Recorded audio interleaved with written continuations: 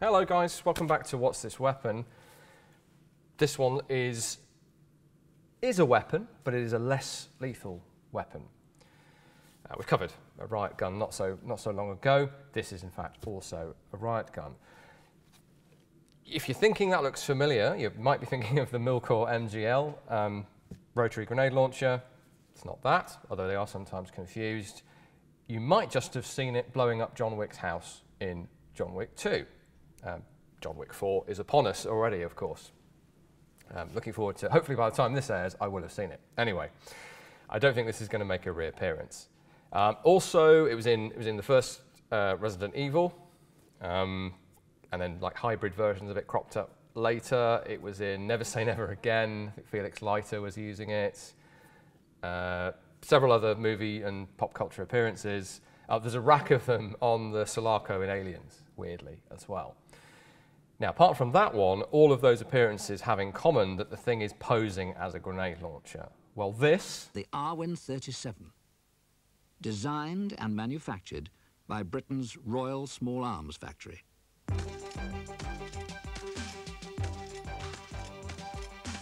That's anti-riot weapon Enfield, in keeping with their naming scheme. 37 for 37mm, it is entirely less lethal. It cannot be used for any kind of lethal purpose.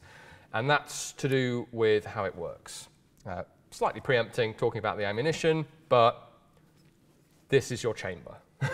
So this thing is open. I'll demonstrate it in a moment.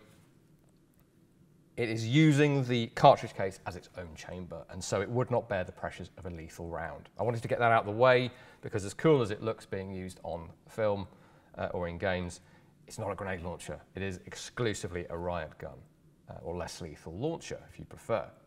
So this is the fully developed production version. In fact, we'll just start out by showing you the markings because it kind of sums up, well, encompasses a few different things. So Enfield, registered trademark at the top, and then rotating around this tubular receiver, we see Arwin 37, a couple of different variants of that logo, and then underneath that we have Royal Ordnance, Nottingham. So slight contradiction, sorry, Nottingham, England, to give it its full name. And a lot of the ones you'll see pictures of have this set of markings. This was the main production run at Nottingham. So slightly contradictory because it references Enfield and Nottingham, and if you know about the history of the Royal Small Arms Factory and the Nottingham Small Arms Facility, the one replaced the other. There's not really any overlap there. So they are still using the Enfield brand, Enfield trademark, not registered trademark, Enfield TM. They're still using the Enfield brand for the Arwin, that's the name of the system, the Enfield Arwin, but they are pointing out that it's now owned by the publicly floated company Royal Ordnance, and they are now based at Nottingham, England, and that's where they're making these. So just to dial this back and give you a bit of the background to this system before we look at how it works, I'm just going to grab some of this series. Now, before we get into that, I should reference that there's the Arwin S, short, there's the Arwin V for vehicle use without a buttstock, and there's the Arwin Ace, which is a single shot variant. So there's a whole family of weapons. We'll show you a picture of those others. We're just going to focus on the Arwin 37 today, but I'm going to grab a few so that you can see them together and see a bit of the design progression. Right, so this is as much of the Arwin 37 story as we have. There is a modern ending to this that I'll give you at the end. The XL76E1 is where this starts, and that is this. Very difficult to practice trigger discipline with this because it has a full height trigger, a 4-finger trigger, and that's to do with how this system works, which we'll go into in a moment. The basic layout is there, except that it has a solid nylon buttstock, very heavy as well actually. It's a cast and then machined receiver. We have this rotating carousel in the middle for the cartridges with this arm here that's critical to how it works. So the basic design is already there. Some significant changes to come. Let's flip the sight up. It has this quite distinctive ribbed barrel, which stays with the gun for most of its life, in fact, almost all of its life. The basic feed mechanism, which is a manually operated reciprocating bolt and clockwork carousel for the rounds, is on here, non-functional, and in fact the bolt is missing on this prototype, but we're still fortunate to have it. Quickly show you the markings on the top. XL76E1 number 1, gun riot 37mm. So the project name Arwin came in quite early on, and it actually applied to this and 2 other designs, which we may feature in the future. One was a pump action. Another was a box-fed, trigger-actuated design, similar to this, but box magazine-fed, integral box, not removable. And they had their own XL designations. Pretty quickly, they decided this was the way forward, and they ditched the others. They didn't. The pump action didn't meet the requirements, and I think they just thought the mechanical side of this was much more promising than the box-fed version, which, having had a quick look at it, I would tend to agree with. So that's your first prototype. You'll notice the mechanical grenade launcher sights on this thing. They don't carry forward to the rest of the design, but they are sort of custom to the design with different range reticles effectively on the front sight, and then a single rear aperture there on the rear. That's that one. Can't demonstrate the action on that one. And unfortunately the same goes for the second prototype, which is even missing its buttstock. It's interchangeable with one of the other designs, so I thought about swapping it over, but I don't want to do that really. It's getting there. You'll notice the 4-finger trigger. Now that's to do with overcoming the spring tension and resistance of that reciprocating bolt I mentioned. Interestingly, the 4-finger trigger has immediately dropped down. So this is 1977, the grey one. Or just after that, the requirement, GSR 3607 from the Ministry of Defence for a new riot gun to replace the riot guns we covered earlier, or alluded to, the L48, the L67, the federal riot gun, the Shamuli. Those were all stopgaps. They were looking for a dedicated, multi-shot, accurate, less lethal but not ineffective launcher, and this was the program to find that. So that's 1977. This thing is around pretty quickly. They didn't have very long to meet this requirement, just 18 months or so, I think. And so that is, a version of that is around in 77. Soon after that, we have it redesigned here, single figure trigger, which is, it doesn't work unfortunately, so I can't demonstrate that. That requires an awful lot of trigger pressure, and you can't get another finger on there to help yourself with that. So slightly curious choice there. But we are, in terms of architecture, we're getting a bit closer to the Arwin that you'll see, the developed Arwin that you saw just now. Tubular receiver, the heart of the mechanism remains the same, bit refined. We have now got a safety here, which is a simple sliding catch. A rear sight quite reminiscent of the final version, and under that more markings, and it's the XL76E2. So we go from E1 in grey to E2 in black.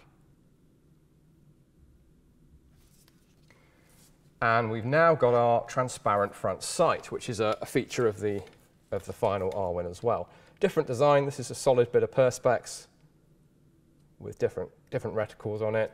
Right from the start, these are rifled, by the way. Both of these prototypes have rifling grooves down the bore.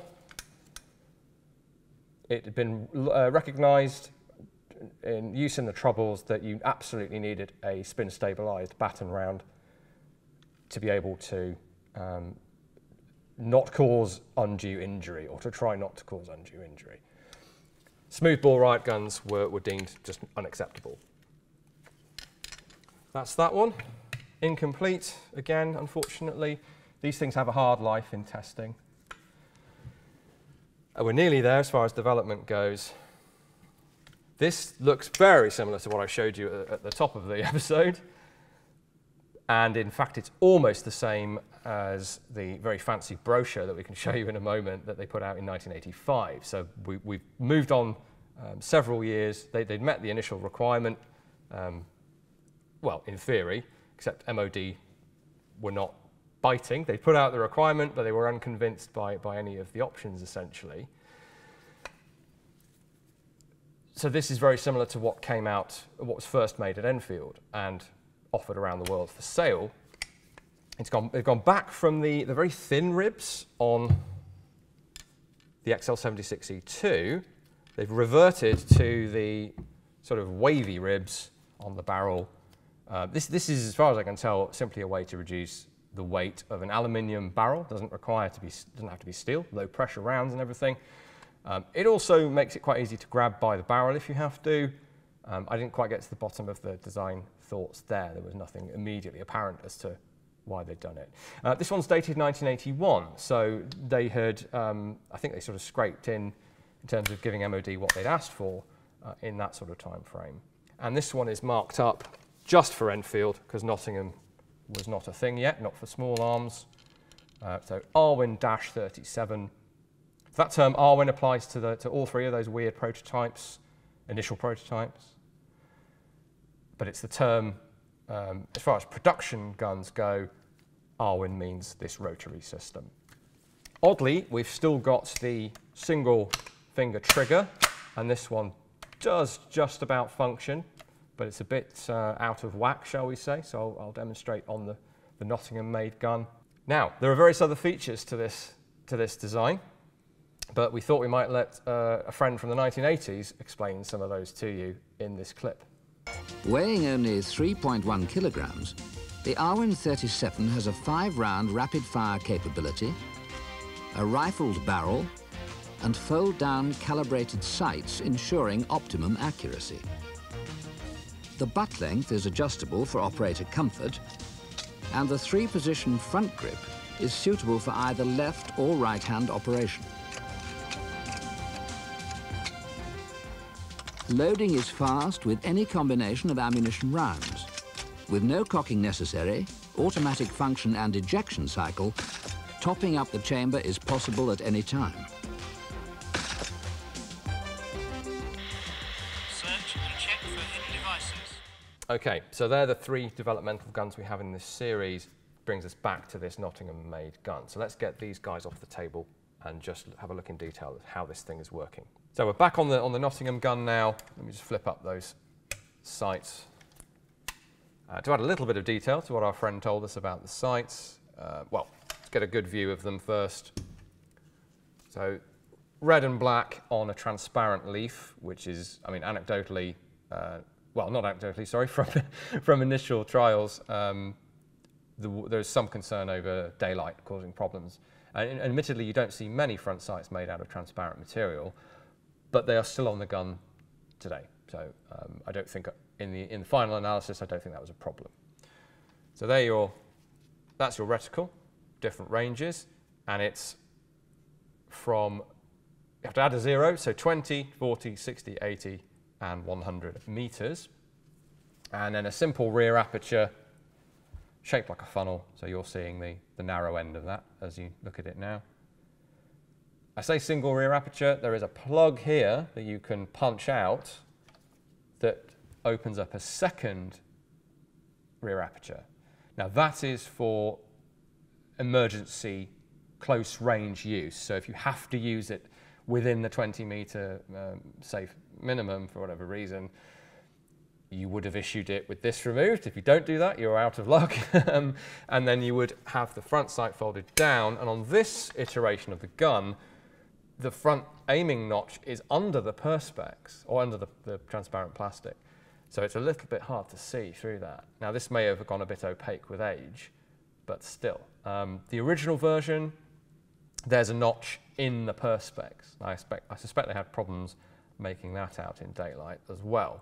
And so they've moved it to the cylinder that the sight is rotating upon. So that's your emergency sighting system. Flip that back up. This one, at this point, the adjustable front grip does not appear to be adjustable. It's screwed into place. I mean, it's adjustable by an armourer, but not by the user. Don't know if that's a choice or not. And our design has reached a point where we've got a polymer, not quite lower receiver, but sort of middle receiver, trigger group really, that slides over the body, the tubular body, and locks into place. And we're back to a multi-finger trigger. And it's a two-finger, they've compromised ultimately on a two-finger trigger. The safety is both sides. I've turned it around anyway. It's on both sides, so down for safe, up for fire. The adjustable stock you saw demonstrated, multiple positions for that. Not convenient to adjust in the field, you'd have to set it before you headed out. Now you also saw in the clip how this thing works, but we can show you in a bit more detail, of course, here. So we've got three, the capacity is 5, but we've got 3 of these empty cases. They are empty. We'll cover ammunition in a moment. I'll just show you how they load in. So over the top of the weapon, and you push against the clock spring of the carousel, and it locks into place. We'll just put another one in, click, and one more. And each time that's latching into place. And then with our double trigger, we can show how this works. So the reciprocating bolt that's operated essentially on a double action trigger mechanism, as you squeeze that trigger, do you see the cartridge case is ratcheting forwards, or levering forwards I should say, and that's obturating. So at that point, it's a two-stage trigger essentially, at that point it is obturated, gas sealed in other words, into the breech, and this is now the chamber of the firearm. That's a bit loose, it's not all the way in. Interestingly, but nonetheless, that's how it would work. And then we pull through to fire. Takes a lot of trigger pressure. It's something like a 14-pound initial pull and then a 16 to 17-pound trigger pull stacking on top of that. So the overall trigger pull is very, very strong. Now, that's not a big problem with a riot gun like this. In fact, it's a safety plus, really. But it does mean that ideally you want it in a proper firing position. A little bit awkward to be pulling the trigger this way. Now I'm still holding the trigger down. You heard the firing pin go. The round has gone down range. If I then release the trigger,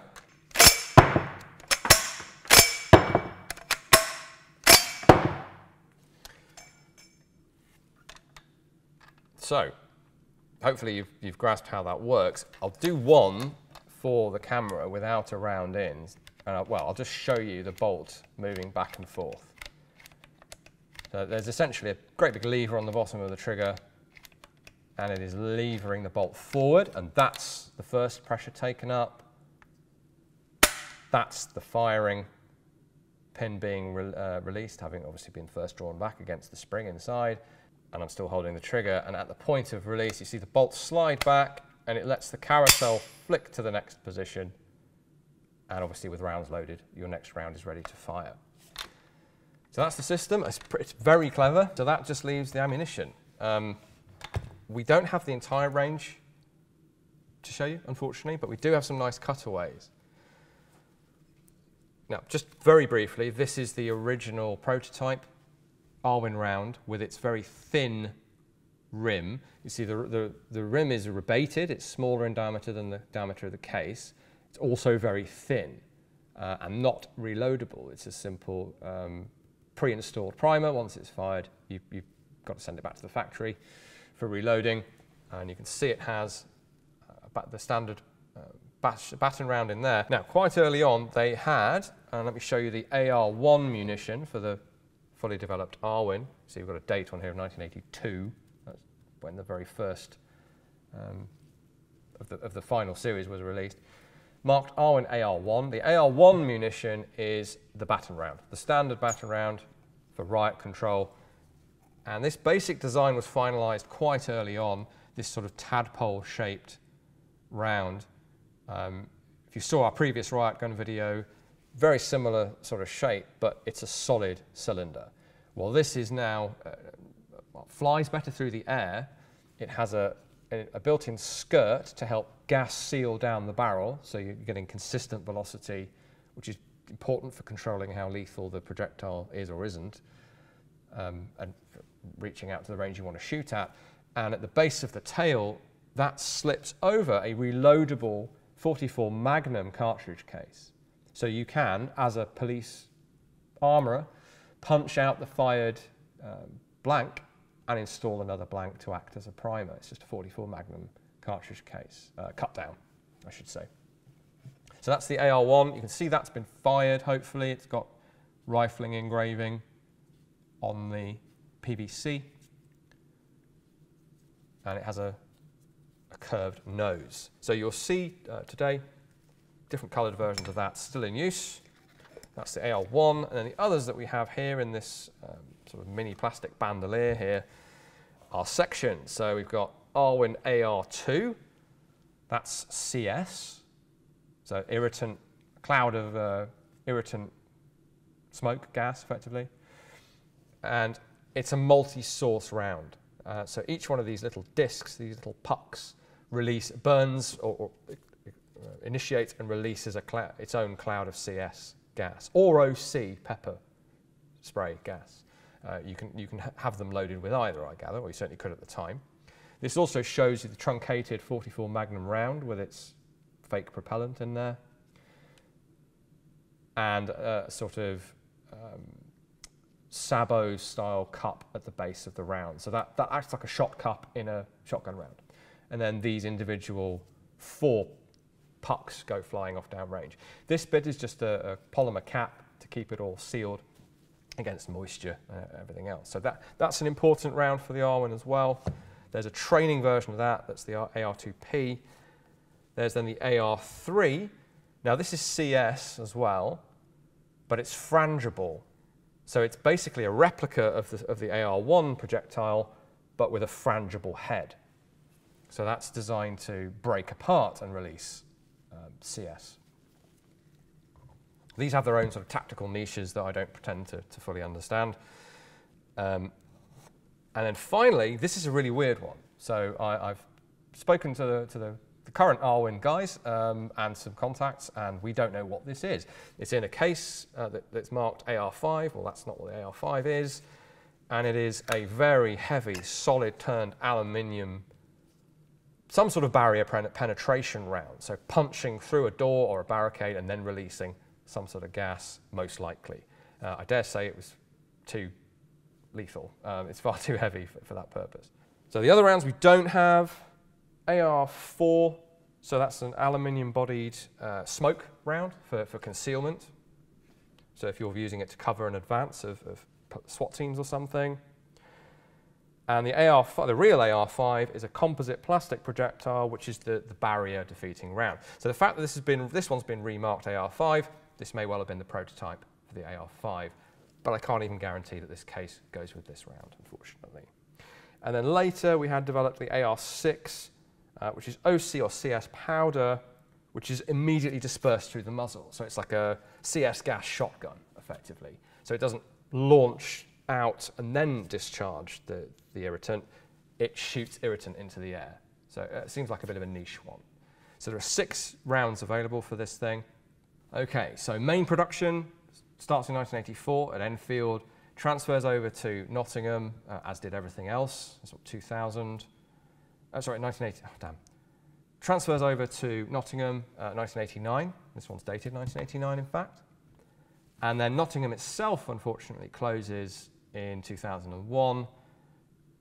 But the rights have already been purchased. So the company, Police Ordnance Limited in Canada, was already selling the Enfield R1, and then from Nottingham over in Canada. They're still going today, and they purchased all of the rights in 2000 from British Aerospace, who took over Royal Ordnance. So they were already a going concern, assembling and selling R1s by the time poor old Nottingham as a factory closed down. And Nottingham Small Arms Facility carried on as a branch of H&K, and the whole SA-80 story is tied into that. But Police Ordnance still going. You can head over to their website and check out the current incarnation. So there are Mark 1 and Mark 2. The Mark II, we believe, is what was being produced at Nottingham, so this one, and it's pretty minor changes as far as manufacturing goes, to most likely to fit the modern tooling that was installed at Nottingham. So functionally for the user, the Mark I, Mark II, no real difference. They're not marked up as such. But when Police Ordnance retooled it again, redesigned it with a couple of tweaks, in 2003, I believe that was released. That's the Mark III R1, and that's what police forces and security services today can buy. And the major change there, we hope to get one at some point, major change there is a humped receiver that we don't have here, with a groove into which fits their mount that hangs over here, and you get a Trigicon reflex sight that goes on there. Far better than the iron sights, but in fact, way back in circa 1980, 81, Enfield were already talking about putting a reflex type optic on the Arwin. They just didn't get around to it, but it's the Canadians that did. So thank you for them for their help with some of the facts here. So I sometimes feel quite bad that I'm sort of ragging on British firearms design on this series. It's inevitable, given that we have a lot of experimental stuff that didn't quite work. But this is not that. This is a successful Enfield design, and it's still being made and sold today. Initially, these were sold to Canadian and US police departments in the 1980s. They've gone all over the world since then. They've cropped up in Hong Kong, the Middle East. It's a very viable, very capable, modern-day, less lethal system. And it isn't just for controlling riots. It has become used as a tactical option. You'll see British police using a single-shot H&K launcher to achieve all the same things that police forces in other parts of the world are using this for, but they get 5 shots if they need them. And one bonus that they were pushing back in the 80s as well, you can leave one space on the carousel free, and then if you know you need a barrier penetration round to get to someone behind cover, you can slot that in. If you know you need a baton round to take out guys that are charging you or something, you can slot that in. You can kick off with whichever round you like from a belt, and then fall back on the 4 you already have preloaded. So it's a very flexible, very capable system, and that's why it's still in use 40 years later.